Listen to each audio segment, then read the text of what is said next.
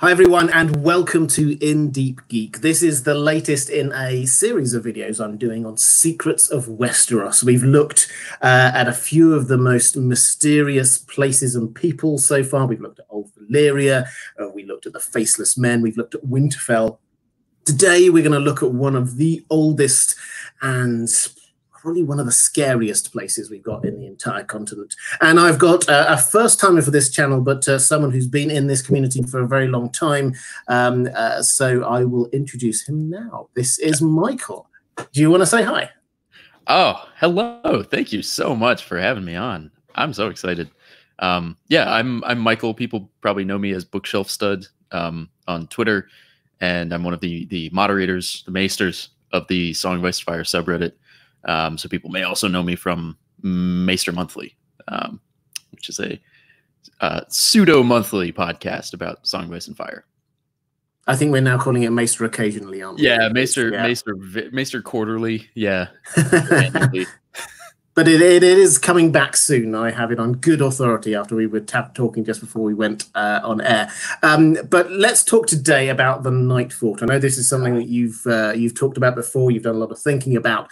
Why don't we start with a bit of the background? This is an old fort. It's one of the forts along the wall, obviously, and this is old. It's twice as old as Castle Black. Do you want to give us a sort of a high-level overview of like the history? What do we know about its origins and stuff like that? Yeah, right. I mean, it's so much of its history is tangled up in like boogeyman stories and scary stories. It's inseparable. It is the oldest and largest castle on the wall, like you said. And when it comes to like the big highlights of the history, this is where we have stories like the Rat Cook and the 79 Sentinels and where Danny Flint died. I believe this is also where the Night King had it. The Night's King had his seat in the 13th Lord Commander. And many years before Aegon arrived, it already started to dwindle. And by the time of, I think, the Dance of the Dragons, it was pretty much 100% abandoned, especially after the gift was given by Alysanne Targaryen. But yeah, that's kind of, I think, the high level overview, right? Is it's ancient and filled with scary stories and has been abandoned for like living memory plus a couple living memories. Yeah, absolutely. And it was, I think you were talking about Queen Alysanne. We read about it. It was in Fire and Blood when she goes up and she flies up there. And she visits it and she sees this huge sprawling, we'll get into a little bit of the detail about what's there in just a moment, but this huge sprawling space without many members of the Night's Watch left. And she basically says, you can't, this isn't fit for purpose. There's like only a few of you in this massive place. So she sells her own jewels to create another castle a little bit further on down, a few miles away, at Deep Lake, and then persuades them to move out of the Nightfort and go to there. So by the time, and this was in something like 59 AC, something like that, I think. Yeah. So it was, this is 2.5 centuries ago that it was abandoned. And occasionally the Night's Watch would sort of pass by and all the rest of it just to make sure it's still there. But, it hadn't been populated. So when we see it in the books, which is when Bran goes up there as sort of Team Bran when they're going up towards try and head north of the wall. That is what the situation is. This ancient ruined place that is almost given over to nature. But what you say, guys, is kind of like lots of mysterious and spooky stories and all the rest of it. Just in terms of the place as it is now, it's quite overgrown. Are there any kind of particular things you want to draw our attention to that are quite interesting in what is there? Well, there's kind of one big elephant in the room there, which is the Black Gate. But I think we'll talk about that. We'll save our absolutely, yeah. Gate. It has these underground tunnels and this labyrinthine sort of underground portion of the castle, which I guess could be compared to Castle Black has the wormways. Is that what they're called? The like storage tunnels and ice cells and all that. But it seems more extensive. And there's also one of my favorite details about the ruin as it is now is the huge weirwood growing up through a hole in the kitchen, in what was once the kitchen. I mean, there's trees coming up all through it, but I think that that image of the weirwood kind of busting up through the kitchen floor is, I don't know, for me, that's very evocative, and that's very like classically scary in A Song of Ice and Fire. Is just this ghostly white tree emerging from the black ruins of the castle. It's very Harrenhalish in that sense. You know, it's this big, empty, ghostly shell of a castle. Yeah, it's got everything you would imagine a castle would have on huge scale. It's got we hear about the stables can hold hundreds of horses. I think they had dungeons. They could have something like 500 prisoners in the dungeons it could hold.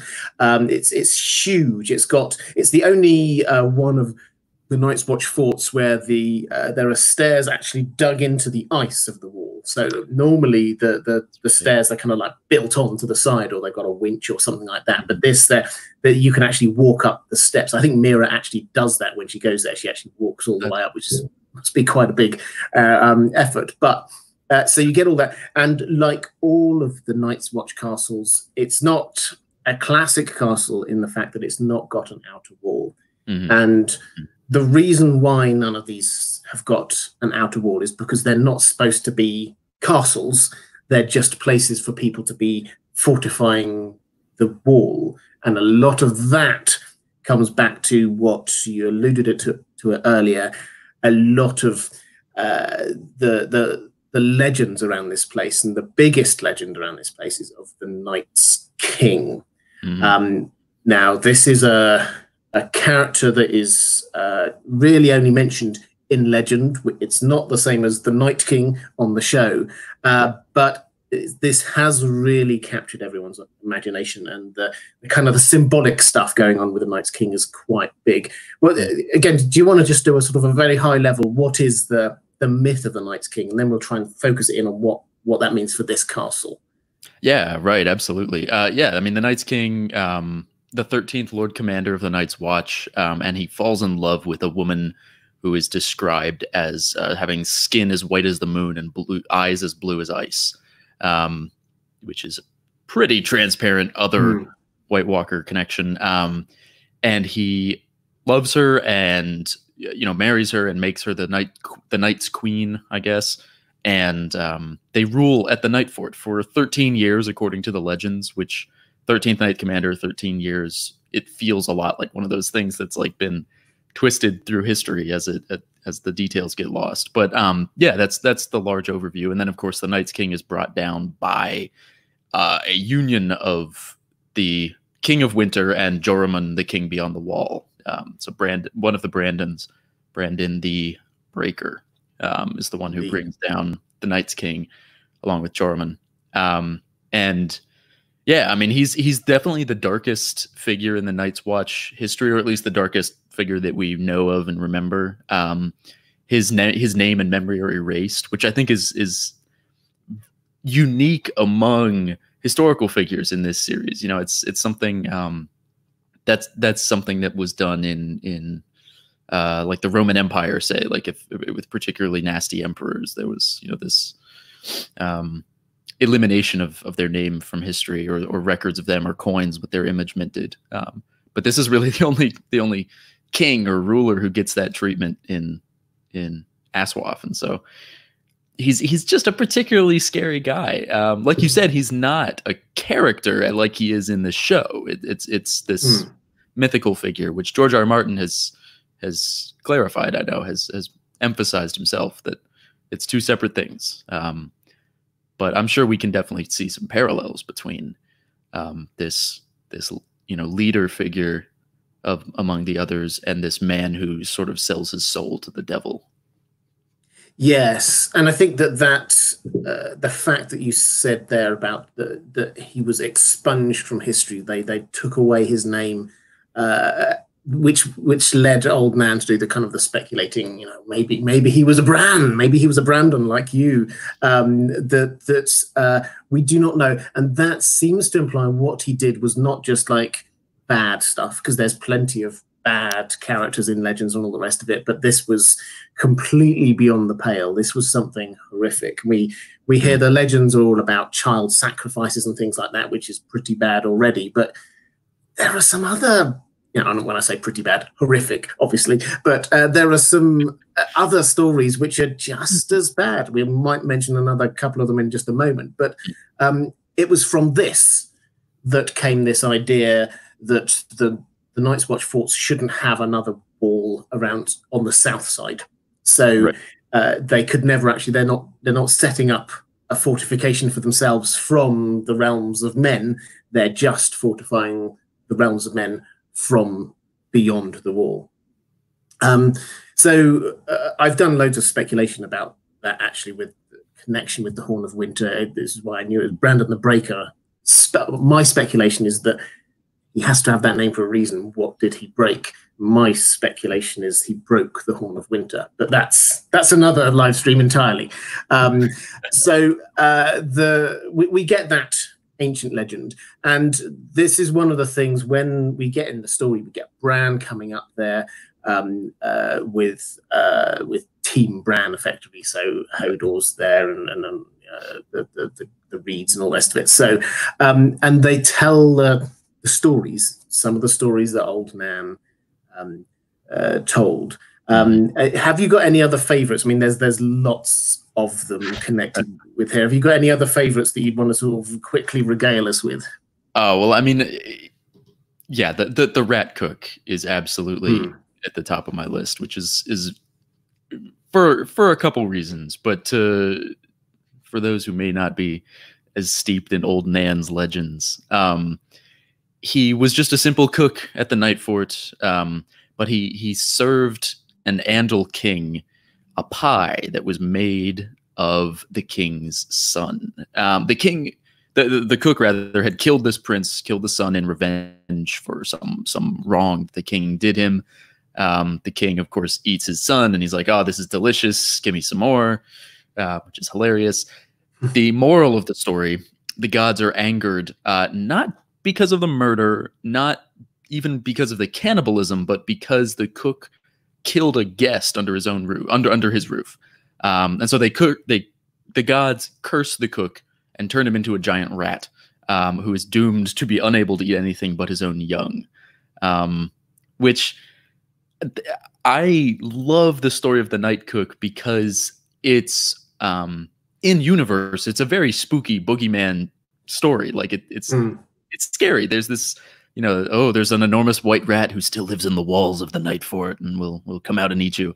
But it also teaches us a lot. George uses it as a mechanism to tell us about the importance of guest right, obviously. But also, I think there's some interesting things there with like human and animal transformation and the old gods kind of commanding that. And as we learn more about like warging and skin changing,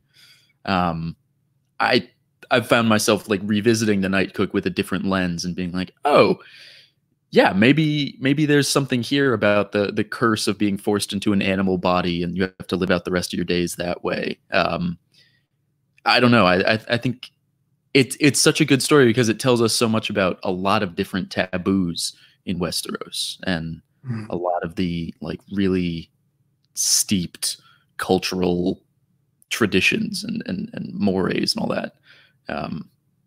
Of course, guest right obviously is probably the most important there, particularly for the Red Wedding. But yeah, so it shows us that, I find this fascinating when I'm trying to apply it across to the Red Wedding, because it immediately says, okay, so Walder Frey abused guest right, therefore he is cursed by the gods. Effectively, is the kind of the implication is that he did a terrible and horrific thing. On the show, what I found fascinating was the fact that Arya then comes in and replicates this legend by killing some of his kids and putting them in a pie and serving them up. But is that retribution to him? Yes, it is. So this is perhaps doing sort of going through with the god's retribution back to him, but also it places her in the position of the Rat Cook. Now, I'm not saying this is exactly what's going to happen in the books. In fact, I suspect it probably won't happen that way. But I find it fascinating the fact that this then places her, as you say, in the role of the rat cook, who could have in real life just been a skin changer of some kind, which, as we know, Aya is. So I do wonder whether there's like a few levels of nod going on down there to all of these stories. Another one of my favorites, it's not because it's got a great backstories per se, it's the 79 Sentinels. These 79 Night's Watchmen headed off south. They abandoned their post. They were led by the youngest son of Lord Ricewell. And they go to House Ricewell thinking, oh, we can have some safety there. We'll be okay as long as we make it. But Lord Ricewell is not happy, and he sends them back up to the wall.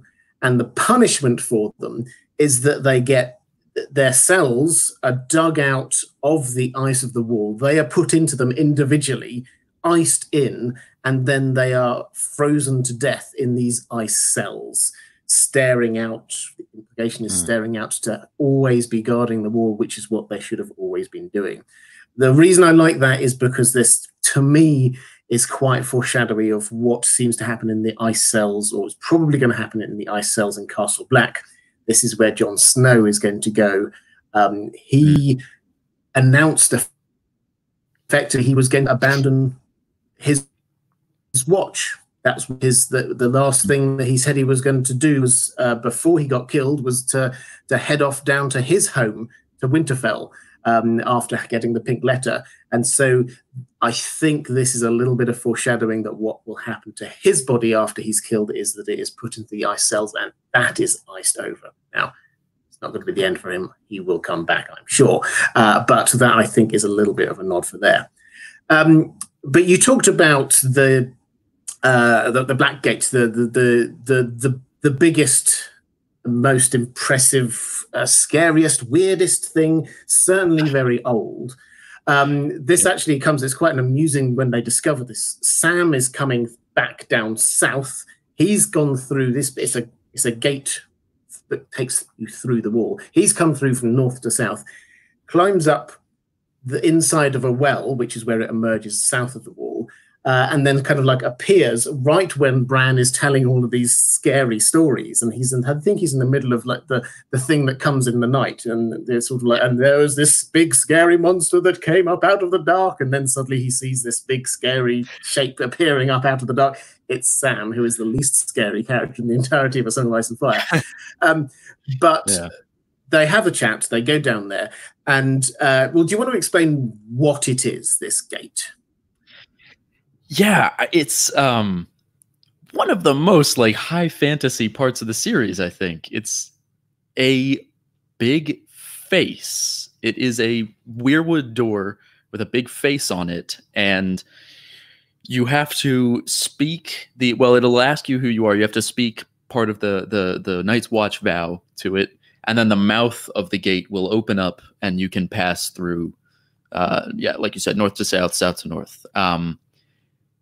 Which is, I mean, like I said, it's one of the most high fantasy things. It's a really creepy, weird image of just this white, wrinkled wooden face, opening up until it's no longer really a face. It's just a hole.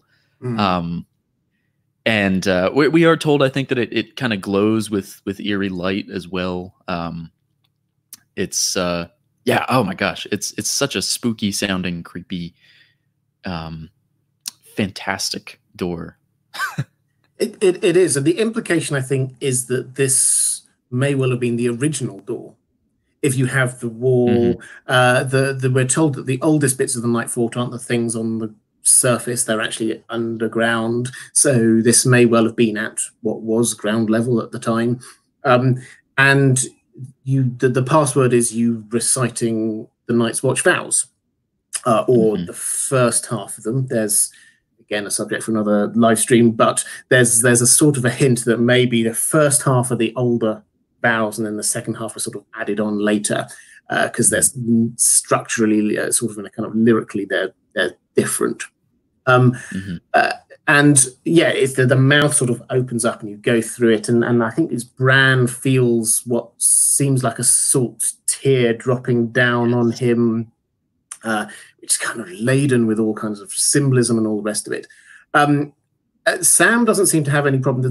The problem I've always had with this is that if this is the way through, Sam doesn't seem to have any problems whatsoever in just reciting a bit of the Night's Watching.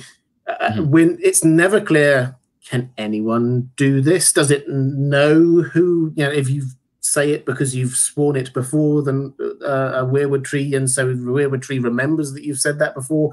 Can anyone get through? It's not 100% clear, but sure. It was kept there even when they had another gate in the Nightfort at sort of new ground level. So it seems to have always been this kind of mysterious way through. Do you think we're going to see that again? I know you've got a thought about how the Nightfort might appear. We won't get into all of it just now, but do you think we're going to see this door again in A Song of Ice and Fire? I really hope so. I think we will. I think we will. I'm glad you mentioned the question of whether or not someone who's not a Night's Watchman can walk up to it and say the words and still pass through. Because I think Bran, obviously we don't know exactly what's coming in The Winds of Winter. We can kind of extrapolate from the show, but not fully, particularly with Bran, because it's such a different story. But I do expect he'll be fleeing south again at some point after leaving Bloodraven's cave, and I would like it very much if this is how he returns. If he comes and tries to pass through the Black Gate again, there's a small part of me. I wouldn't say I'm putting all my money on this, but there's a small part of me that thinks that this could be the door that Hodor holds in the books. Okay. I say small chance because I don't know logistically how that would work because of the Night's Watch vow element of this. Maybe there's some cool scene where Bran wargs Hodor and says the Night's Watch vow through Hodor. So some wild thing like that. I'm sure whatever is coming is going to be really interesting and unexpected. So I'm not going to try to predict it too hard, but. Yeah, it feels like it should come back. I also think the salty tear you mentioned, that to me almost suggests that it's Bran watching himself, like older Bran watching his younger self pass through the door. Which, we know now that the old gods and the Weirwood gods are really, a lot of it anyways, the consciousness of whoever's in the Weirwood throne, and also the sleepers and the dreamers. In the caves. So the idea that maybe interacting with the door is almost like interacting with a person, because it's this consciousness that's caught up in the Weirwood net, and that maybe this consciousness has a personality and is sad or nostalgic or worried or whatever it is about Bran. But oh man, yeah, I mean the mention at the end of that chapter, like the salty tear that drips down and he can taste it. That's, I think, for me, one of the most memorable and strange things in all of Bran's chapters. Absolutely, and it reminds you of we talked about the Weirwood tree, which is growing in the Nightfort now. That's coming up through the kitchen. The implication has to be that at least the roots must be connected to the gate. So perhaps what it is that the Weirwood tree is sort of sprouted up from that in some way. In terms of who to get through, there's so much speculation you can't go on from this, because what we see is that a person says the password and then they can like usher a whole load of other people through. So it's certainly Sam does that, and he says, well, come on, Gilly, bring the baby this way, and all the rest of it. And then he does it the other way around. He sort of like, he says the password and then he ushers Bran and co north so that they can go on their way. So you only need one person, a Night's Watchman, who is there, who can open it up. And it does make me wonder, is there anyone, if all that takes to get through is a person who was in the Night's Watch reciting it, is there anyone up there who was in the Night's Watch engine That's sort of Hey, someone who was there to start with.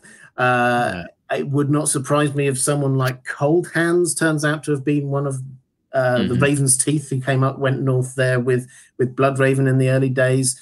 So perhaps he could do it. He said he couldn't pass south. He couldn't pass through because he's dead and because of the magical barriers and everything.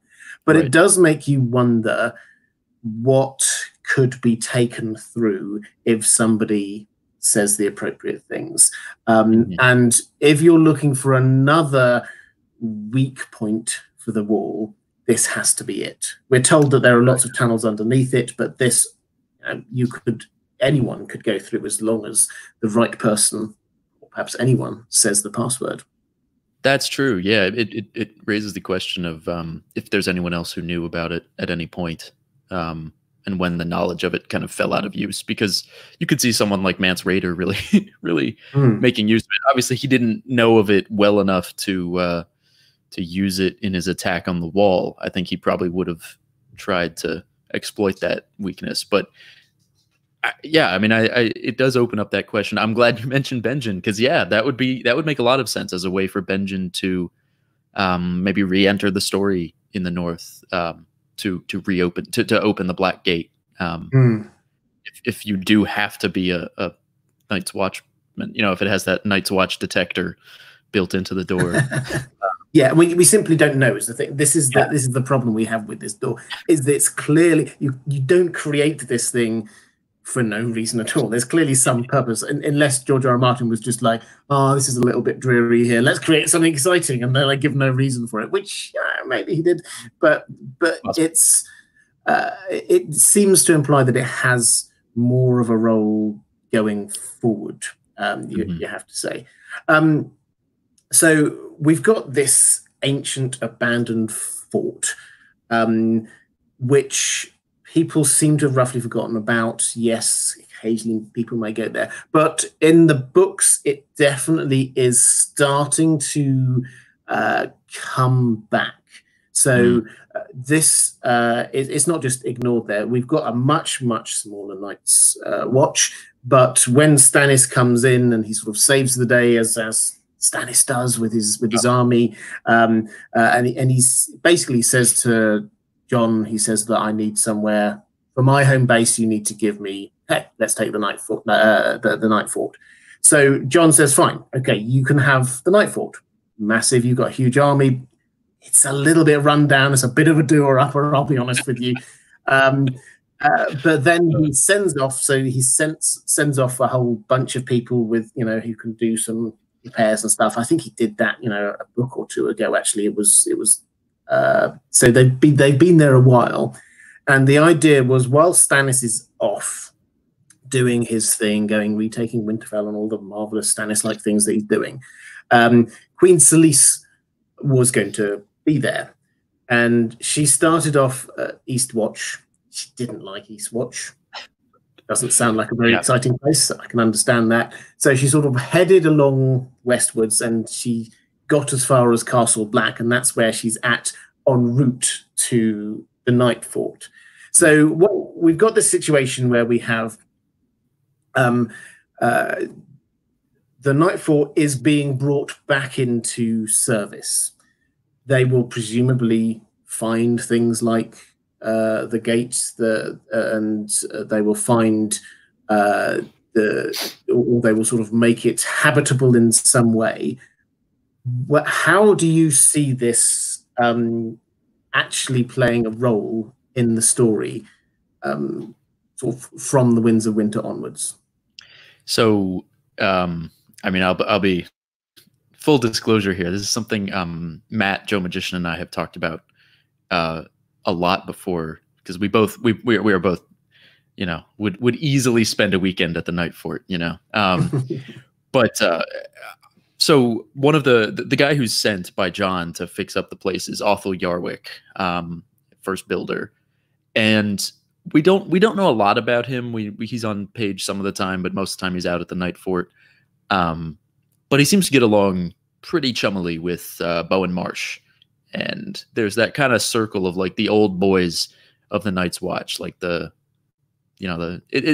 boys club at the heart of it. This circle of guys who were not quite peasants, but not quite like super high landed nobility before they came to the Wall.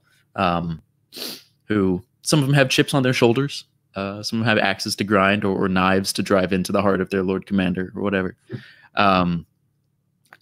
Personally, I think that there's a chance that as violence erupts at the Wall after Jon's stabbing, because it seems like violence is about to erupt. We've got a bunch of armed wildlings. We've got the giant tearing apart Sir Patrick. It's not quite like it was in the show where it's a quiet assassination. It's basically mid, like riot almost. It's yeah, very chaotic and violent. I think there's a chance that Bow and Marsh et al. Will flee to the Nightfort if they're buddy-buddy with Othel Yarwick, which I think would then put them in a really interesting position where you have these kind of split, you know, you have the Nightfort branch of the Night's Watch and you have the Castle Black branch, which includes the wildlings and maybe Celise and her coterie. Personally, I would extrapolate on that even further and say maybe there's a chance Jon, after coming back, you know, in the show we get the pretty gruesome execution of Ollie and the other traitors. I think there's a chance we get something like that in the books, but it could happen at the Nightfort. It could be Jon going to the Nightfort. So that's my, you know, it requires a lot of dominoes to line up right. Timing wise, and you know, again, relying on the idea that Bowen and all them will just head over and hang out with Othel Yarwick. But I rather like the idea of Jon becoming almost like a boogeyman at the Nightfort for these Night's Watch traitors.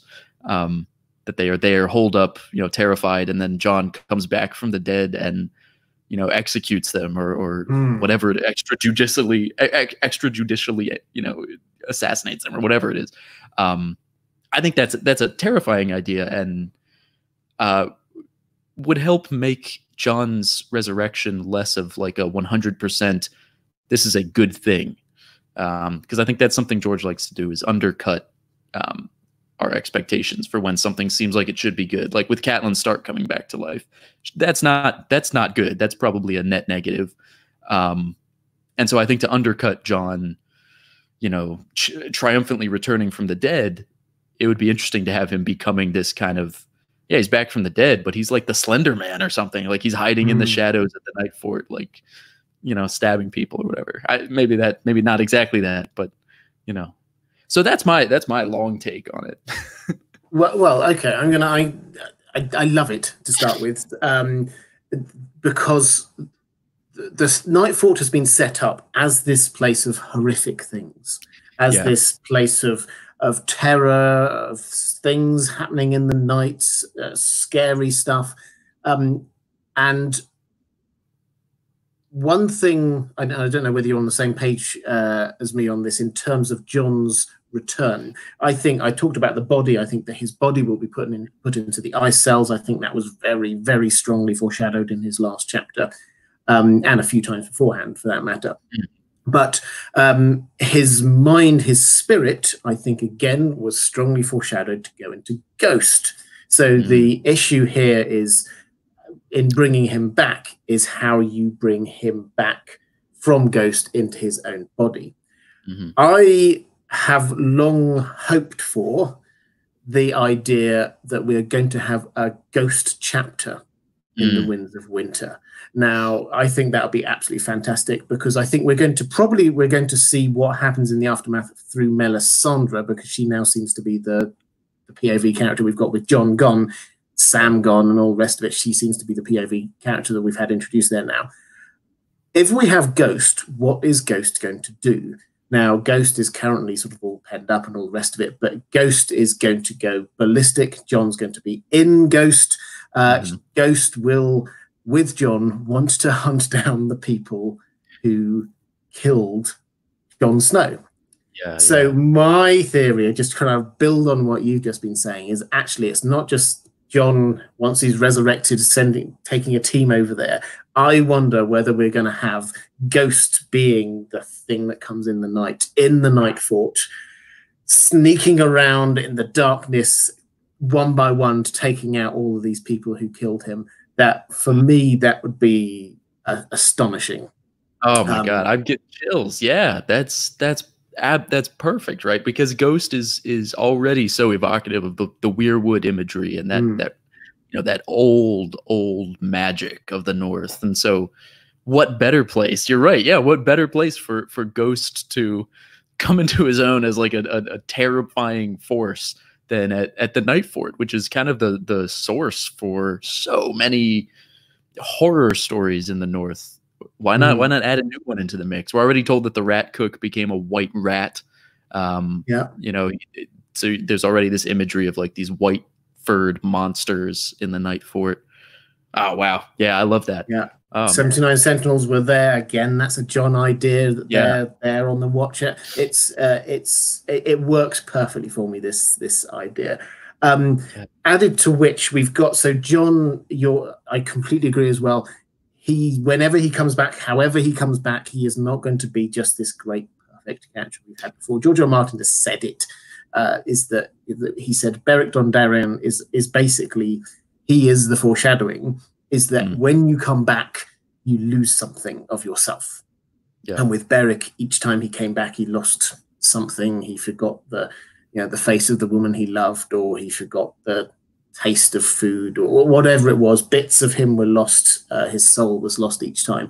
With John, something of who he is going to be lost. And as we also saw through Varamir, when you become part of your animal, if after you die, you then go into your animal, skin change into them, you become more and more like them. So the John that we get coming back after all of this is going to be changed, different, and more wolfish.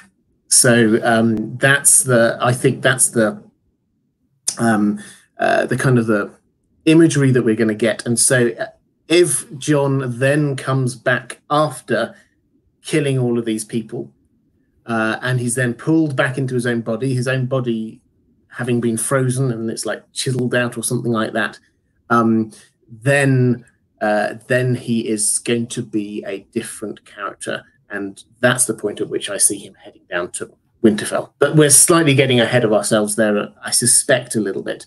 The question then is, if you were, because I'm going to run with this because I love this idea, if you were one of the gang, the Night's Watch, Bowen Marsh, and all the rest of it, in the Nightfort, would you be tempted to head north of the wall?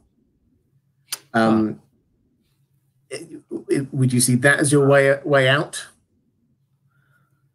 Yeah, I mean, I can. That's a good thought. Yeah, you'd be looking for any way out, and if it looks like the tide has turned against you, if you're going to the Nightfort because everybody wants to kill you, everybody wants you executed, dead, whatever it is. The South is not looking like an attractive place to be. You're either a deserter or you murdered your Lord Commander, and either way, the penalty is death. And at that point, the only chance is going north and just kind of taking your chances with running into some wildlings or something. Are you thinking that they may discover the Black Gate? Is that? I mean, it's not very well hidden. This is one of the things about the Black Gate is that yes, if you're just like there, just like as Bran was, then yes, you wouldn't think to go down. Yeah, you wouldn't think to go down a well to find it. But if you're repairing the Nightfort, what are your priorities there? Well, you need to make sure you've got a water supply. You need to get the kitchens up and running. There are going to be people there heading down into the well, figuring it out, repairing the kitchens. They might even chop down that nasty white tree that's been growing up through it. So I think there's a very good chance that they will discover the Black Gate. The question is what they do with it. If you find this magical black scary gate, what do you do? I mean, you could kind of wall it up because it looks a bit scary, but I don't know. Do you just leave it there? It's a really odd. It's a really odd. I mean, do you put a doorbell on? I mean, I don't know. What's the idea here? Oh, yeah, Okay, good question. so I think the sort of looking slightly further forward out of all of this, once we've got that initial bit out of the way, is the Nightfort is it just a thing on the wall? Do you think that there's any chance that this is going to have a longer term role in this story beyond, the few chapters in the Winds of Winter? That's a hard one, because it feels, it being the site of the Night's King, and it being the first castle on the, the kind of the OG castle, it feels very significant, and it feels like it should be something that plays a larger role in the end of the story. As I think about specifically how that can happen, it seems like, the end of the others. I really like the idea that happens at Winterfell, for so many reasons. If not Winterfell, then the Nightfort. I feel like the Nightfort is like the backup version. Now, I mean, I think it would be interesting if the wall falls, as we can be pretty sure it will, and the Nightfort in some form survives, still as a ruin, obviously. But I think it would be, if there's still a Night's Watch at the end of the series, I think there's a certain amount of poetry to the Night's Watch returning to the Nightfort at the end of it all, and that becoming once again like the only real castle, the only real seat for the Night's Watch. Yeah, but I don't know if the Night's Watch will survive the series, so that's that's a hard, as an order, would they even be necessary anymore? Yeah, what the point of them is, actually. I mean, there's as much of an argument, I think, to be said that at the end of all of this, they will tear down the whole wall, because it's now served its purpose, as to say, well, they will repopulate it with Night's Watch, and somebody appropriate, Jorah or whoever, will become the new Lord Commander. That, for me, I think there's an equal argument either way there. But yeah, it was historically the Night's Watch sort of main base, and so it would make sense if going forward it takes on that role again. I found it quite interesting when you were saying that if it's not Winterfell where the kind of the final confrontation with the others is, then the Nightfort. My take is, if not Winterfell, then the Isle of Faces and that whole area around there. That's where I kind of see it. I think that if the wall fell, but the others didn't get any further than the castles built into the south face of the wall, then I think I would be a bit disappointed by their invasion, I have to say. I think they have to at least get as far south as Winterfell for it to be feeling like they are impacting on things which matter to us. Because as a reader, we've bought in a little bit to Castle Black. If we saw Castle Black fall down, we go, "Oh, it's a shame. We're happy memories there," and all the rest of it. But really, it's Winterfell is the first place where we actually go, "Oh, ouch! Why? No, this is we saw those children growing up there. This was their home." So I think Winterfell is built as the backup. If the wall falls, then it's Winterfell's role to be protecting the realms of men. I think that's true. Yeah. I guess I see the Nightfort in this scenario as almost more like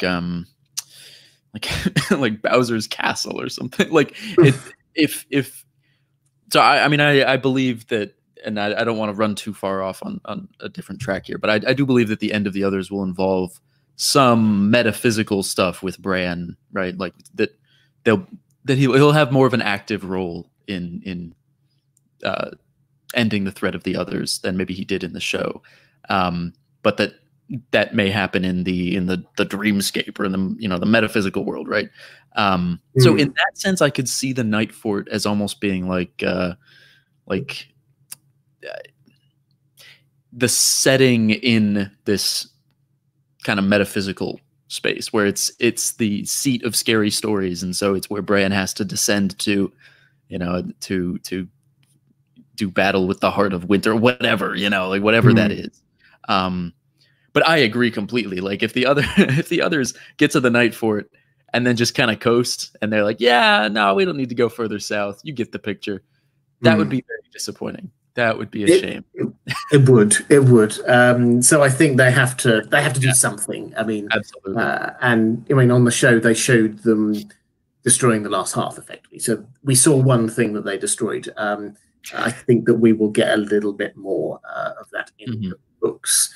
Now, my overall, slightly straying into the others territory here, but my overall take is that the magic that created them, or is the sort of keeps them going or something, has to be undone. And I think that is the key to how this whole thing's going to end.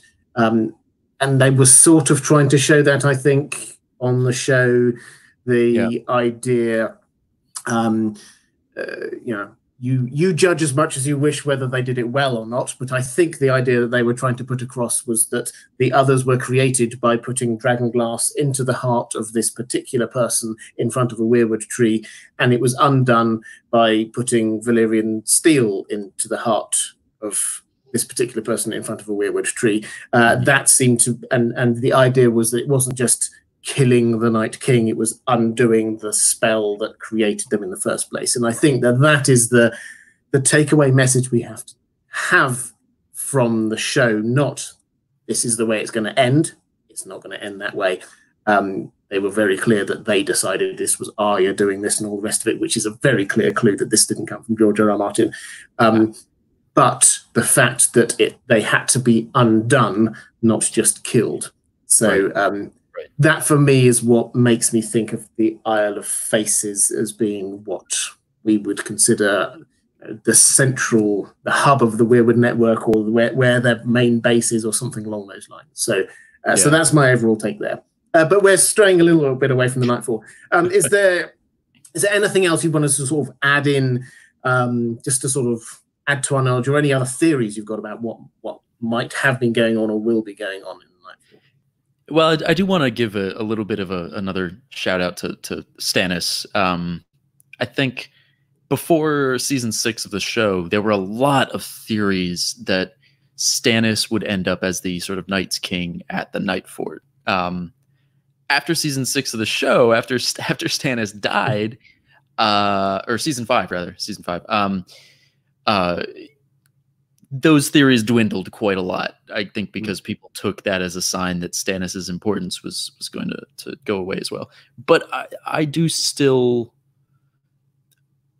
I don't know. I love the imagery around Stannis and Selyse and Melisandre and the Nightfort. I think there's just this really interesting like stew of kings and these magical women. You have the Night's Queen, obviously, and then Melisandre is the complete inverse of that. I don't know. I very much like the imagery around Stannis, around Melisandre, around the Nightfort. It doesn't seem like the story is going in a direction where Stannis will rule from the Nightfort as the Dark King of Winter. Maybe, I guess. But I mean, who's to say? I don't think so, but you know. Again, if I'm putting money down, it would be on no, that's not going to happen. But yeah, no, I think that's really rich imagery, and one of my, when I think of the Nightfort, I think of Stannis, and I mean, maybe the fandom is some to credit for that because of all the theories and things that flew around, but it's just such strong imagery there.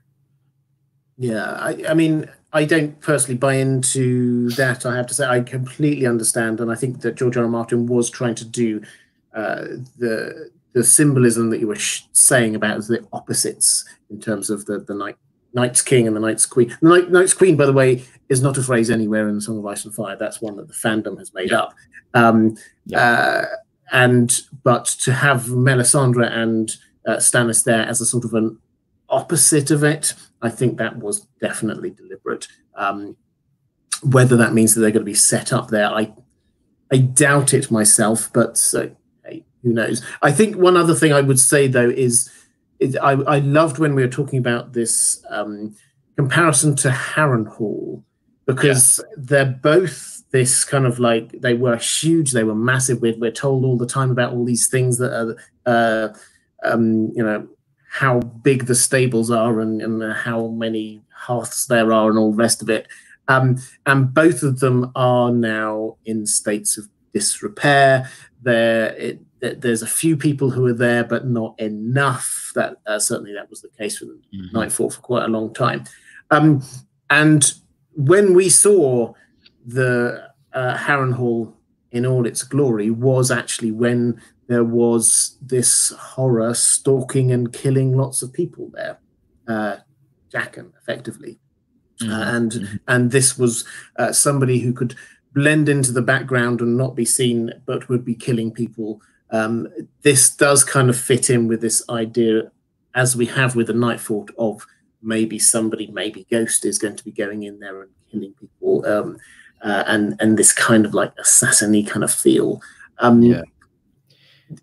It does also make me kind of wonder if, when we talk about the Night's King and the Night's Queen, the chain of logic that gets there is quite a long one, so I shall just cut short to the chase and say that I think that there's potential for the greater comparison to be across to Euron and potentially Cersei in the south. He's got a lot of these kind of Night's King vibes, and certainly we see in the pre-release chapters from the Winds of Winter, there's this idea of him having a sort of effectively a corpse bride. This is Cersei seems to be the logical person who this might be.